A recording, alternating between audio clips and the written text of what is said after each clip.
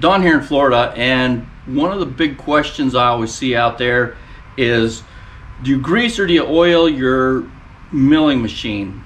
And this can be confusing because you see grease zerks on there, but you're supposed to oil it. Okay, now a lot of machines have a central oiling point where you just add oil and you pump it and it oils all the points. But if you don't have that, then you have to oil each point individually. A lot of guys take grease guns and fill them up with oil and hold them upside down and pump them like that, but then you have a line that's just kind of dangling, and it can be a little bit clumsy, and when you're pumping, the nozzle can tilt, can't side to side, and you get oil spewing out all over the place and whatnot. So I came up with another solution a few years back on how to do this. Originally my original idea was I just took an Eagle type oil can and put a adapter in here with a grease zerk nozzle at the end and use that. But my daughter had a hard time pumping that because it's just your trigger finger. So I decided to step up and add a little capacity and a little ease of movement, and I built this one here. I took a grease gun, and what I did was I just gutted it, and I put a rubber hose in the inlet port, got rid of the spring, and I put a wheel valve stem at the bottom. And what you do is you just put a little bit of oil in, add a little bit of air pressure to it, it pushes oil up through the rubber line, and then when you squeeze it, you just lubricate your machine. And this allows you to stay square on the grease zerk. You can do it with one hand, you can get up in odd places with it. It works out really good. I broke the valve stem on this one this morning when I was coming out here to start this video, so now I got to put a new valve stem in. But I thought, as long as I'm going to do this and I have a spare grease gun, why don't we just build a whole new one? Now, there are a few differences between these grease guns, even though they look somewhat the same. One, this grease gun had just a round inlet port here. All I had to do was insert the hose into the inlet port, and it stuck. And as you can see, after a number of years of being in oil, the line's swollen up a little bit, but that's okay, it still works. On this model here, and I'll get this out of the way now because I'm not going to talk about it. On this model here, the port's a little bit different. It has a rectangular port here, and it's blocked off by this here, so you don't go directly to the port. But I still think we can make this work. I made a similar one to this work a little while back, so let's try this and see what we can do. Okay, before we do anything, I want to clean this up, and I think the first step in cleaning it up is going to be get rid of this. So get rid of that, and then we're going to get rid of the spring in the handle.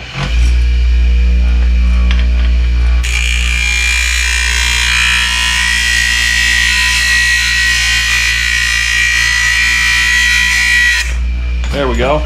Just took off across the floor. Okay, now let's get her cleaned up. So it doesn't take a lot. Just want to get the worst of it off, the grease and whatnot. I hate playing with that grease when I'm making something. So just kind of work that off of there. And that's pretty clean.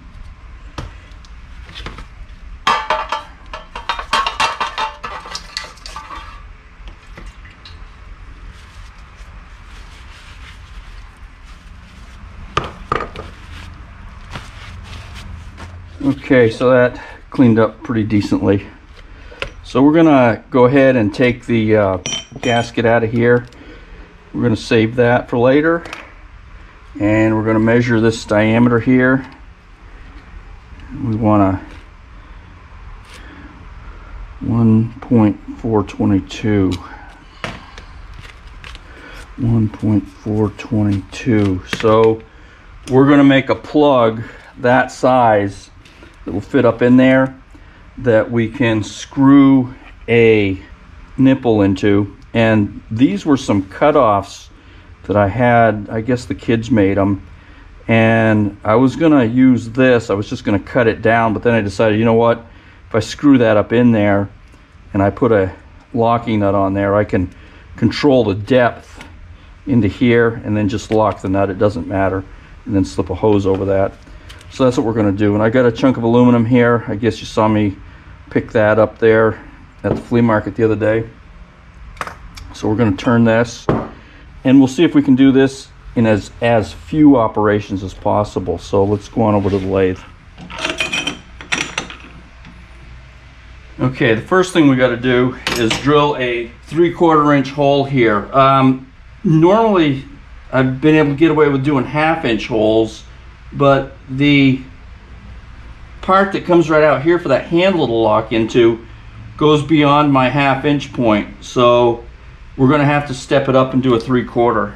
And I say step it up and do a 3/4 because these valve stems come in different sizes here on the rubber. It goes from 1/2 inch to 3/4.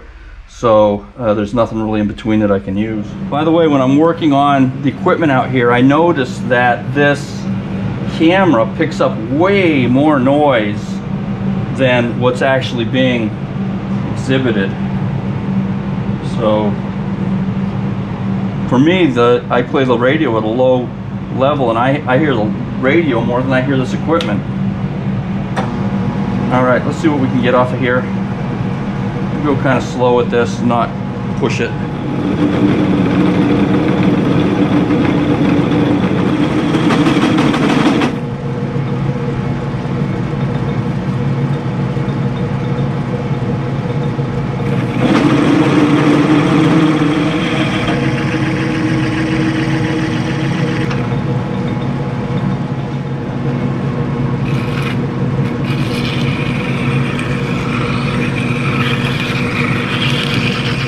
Okay, so let's see how this fits in there. Put a little grease on it just to help it along, because there's actually a special tool for putting these in, and I have one, but it's not here, so I'm gonna have to do it with pliers. So we're gonna try to make it as easy on ourselves as possible. So there we go. Get her in just like that, and see if we can wedge her up.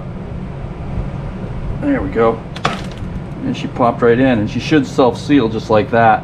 So now we have a way to get our air in. So the next thing we need to do is make a plug. So I guess sticking out there a lot, but it's pretty darn rigid. So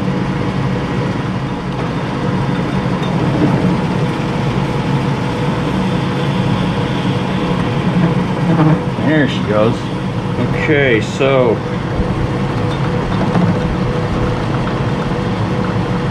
1.422.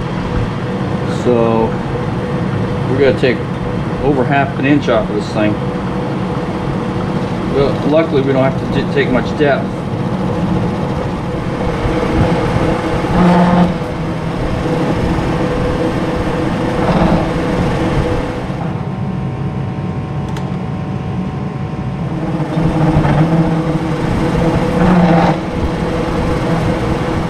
Alright, I was running a digit off there, making more cuts than I had to. That was kind of dumb.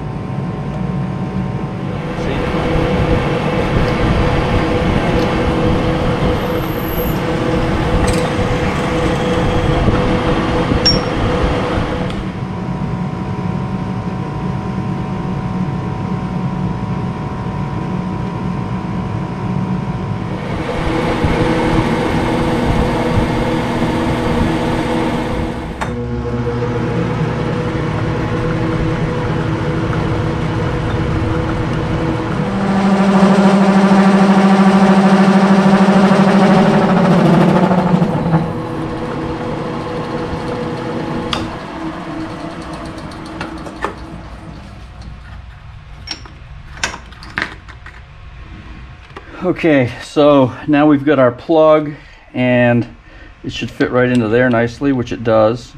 So we're gonna use this as the nipple. The nice thing about this is that I can bring this right down flush to this point and then lock it like this. Let me get a wrench. So now I can lock that down into place, and it'll make a nice seal and a good place to put our hose. And And originally I was going to channel this because there would be no way for the oil to get from the center point to here.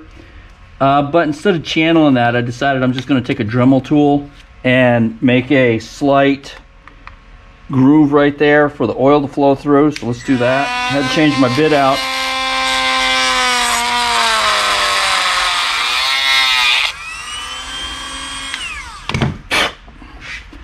And that should allow enough oil to channel into the feed port there.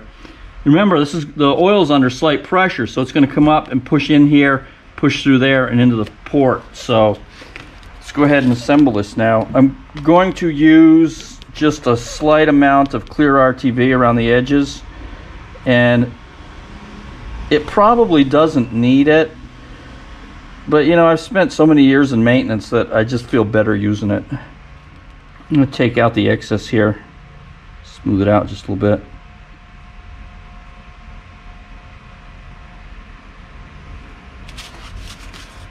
And then drop it in. It really doesn't matter which way it goes, it just has to go in. And the gasket. I'm going to use the tube to seat everything down there and make sure it actually goes. There we go. Okay, whoops, see that? My gasket popped up. Probably the tube drew it up. There we go.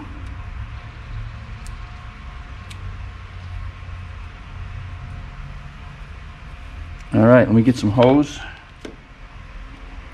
And we'll use slightly less than the length of the here, so we want about that much right there.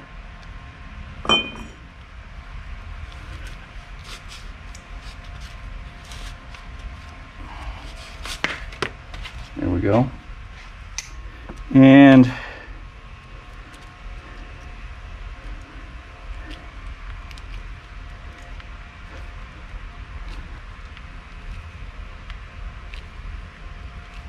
oh boy, it's in there tight.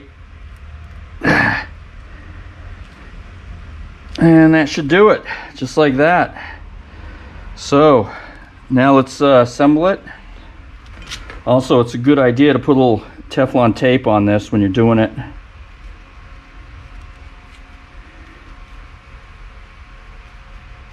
Teflon will help seal it in case any oil wants to find its way out. So, and then we can reassemble it. Make sure our gasket's in place down there. Yeah. And I'm just reassembling this as to check it first. Make sure everything goes properly. Okay, good. So that's all there is to it. Now I'm going to take a little bit of 20 weight oil, put a little bit of 20 weight in here, and I wouldn't put more than half.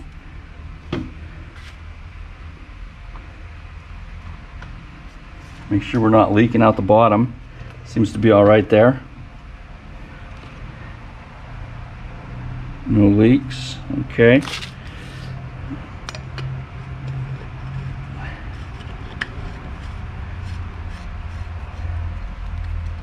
Make sure it's on there nice and tight. All right, let's go try it out on the machine, see what happens. All right, this is going to be our first attempt with this to see how it goes. And actually, I should get some rags because there may be grease coming out of that from the beginning. So let's get the rags there for the grease. All right. See that grease? It did start to push out there, so there she goes. The air pressure behind there is actually pushing that grease just by me holding the handle in. And see the oil coming out the end? That's how I know I've got too much pressure in there. It only needs about a pound of pressure. There we go. Now we're pushing oil straight into that. So let's find another spot here. Okay, I don't know if you can see it, but there's oil coming out the end of there, and that's because I've put way too much pressure in it. So we'll go ahead and use it by oiling the knee, and see how easy this goes. And you can feel the oil just pushing right in there real nice. even when it goes down to just a PSI or half a PSI, it just pushes right in there really nice. No fighting whatsoever to get it oiled. And I can do this all one-handed. And you know, the easier it is to do something, the more you'll do it. So yeah, see, I've still got way too much pressure in there. Yeah, see, I put the camera down. I got the oil in it. I oiled the whole machine in just a minute. So yeah, now see, it's not leaking out the end. Now that the pressure's gone down a little bit, it's still pushing oil just fine. Once it gets down to, you know, half, 1-2 psi, it works beautifully. So that's about it for this.